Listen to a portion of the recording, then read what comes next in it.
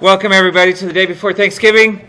The Thanksgiving break, I mean. So we're going to talk about constructors. Constructors have no return type and have the exact same name as the class.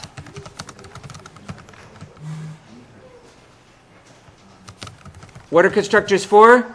Constructors set the initial state of all the variables.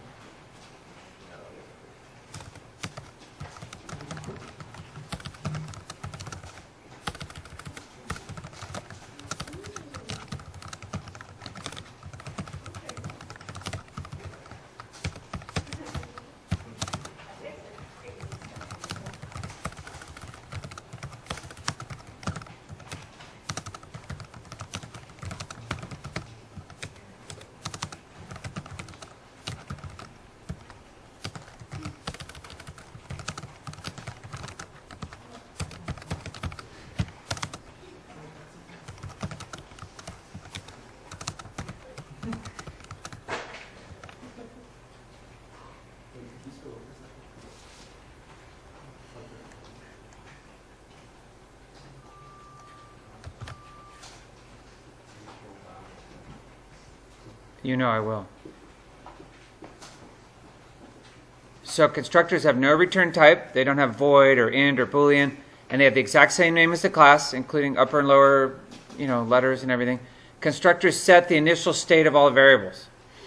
And so here's a book class that I just wrote.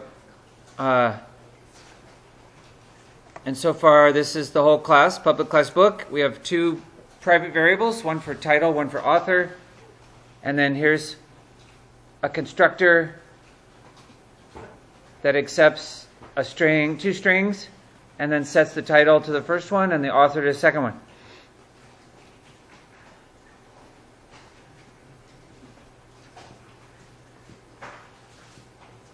So these variables that are passed into the constructor, they only exist inside of the constructor.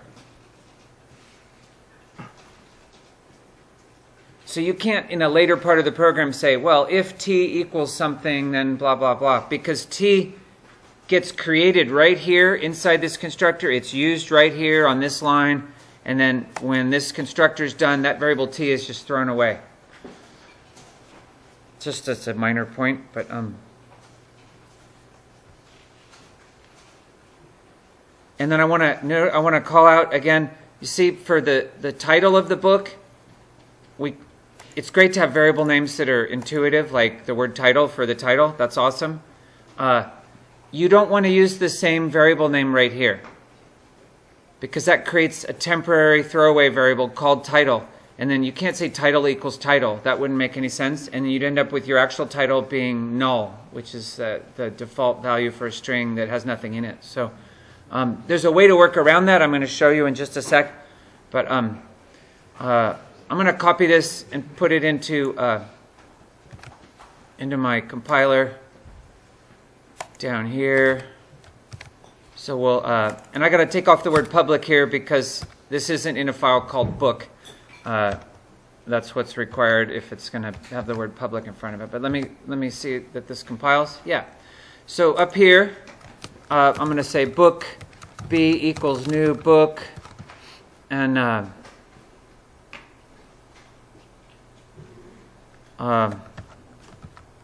that's the title, and I'm the author.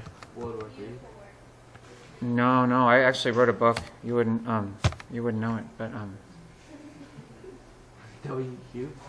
No, it's W3. Yeah. Shit. No, I wrote a sequel to the Willy Wonka books. I call it Wonka 3. Yeah, no, seriously, yeah. Really? Yeah, it's not published, but. Oh, I'm thinking about making it available to the world. Yeah. We can be editors for you if you want to see us. I know, but there you go. So listen, I run this code. I made a book. It runs fine. Now, watch this. If I print the book, system.out.println b, that's the name of the book. You may have seen something like this before, I'll run it again. I'm trying to get rid of this word system. Can we just not have the text? There we go. Okay, so have you seen this? When I printed my book, instead of saying Wonka 3 Hayes, it says book at 1DB9742. This is actually saying we're printing a book object, and it's at memory address, whatever that is, right? So that's pretty useless, and that's why we do a toString method. If you don't put a toString method into an object, then it's just going to print the memory location and the name of the type of object it is. So let's go down here. We'll add a toString method. Public string toString, and toStrings always just return a string. They don't print anything. They return a string. So return title plus author. So now if we run this code, we get the title of the book and the author. That's much better. I think you'd agree.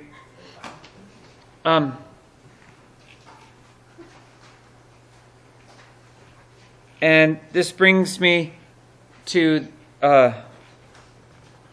two things. If you don't have, you don't have to have a constructor in a class. So here's the book class without a constructor. I just got rid of the constructor. Of course, I couldn't create it by calling it with an author and a title. It would tell me that there's a mismatch. There's no constructor. But watch, I'll create this book, and we'll print it. And see, it says null, null. That's because Java always gives you, there's a built-in constructor that sets all values to default values. So integers and doubles would be set to 0. Strings and other objects would be just set to null. And Booleans would be set to false. So, I mean, you don't have to have a constructor, so don't panic if you don't see a constructor in a class. That just means everything's getting set to default values. Most of what we'll do, we will have constructors. So I'm going to put this back because I wanted to have it. I wanted to show you, if you do feel compelled to use the same name here, there's a way to make it work. You have to use this keyword, the keyword this, right here. And this will work. So if you use the same name here as you use for your private variable, then the word this means for this class, not this constructor. It means back up to the highest level. This whole class has a variable called title, and we're going to set it to this temporary variable called title. And this whole class has a variable called author. We're going to set it to this temporary variable author. You know, that can be, oh, I got rid of my book. But now we're back in business.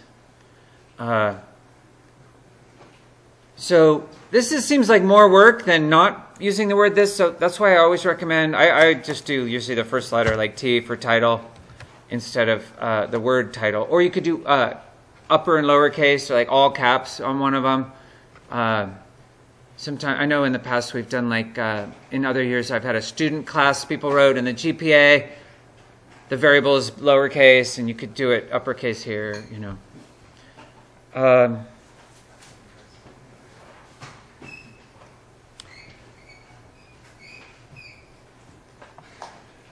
I just wanted you to see the this keyword so it didn't freak you out when you see it later.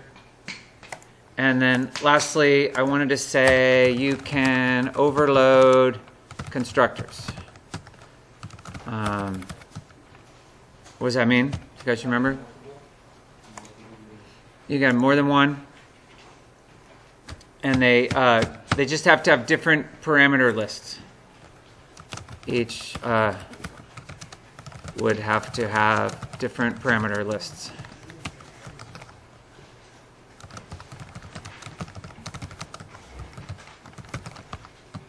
So we could say public book and just have string title.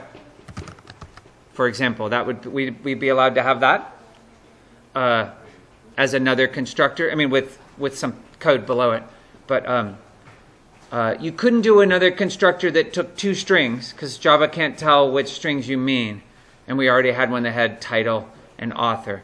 But you could have one that just had title and year, or title, year, and author. You know, it just has to be, the signature would have to be different. Public book, string title, string author, int year. See, that would be an acceptable additional one. This is, remember, called overloading, when you have different methods or constructors with the same name, but they have different parameter lists, so they're considered different. All right, that's it.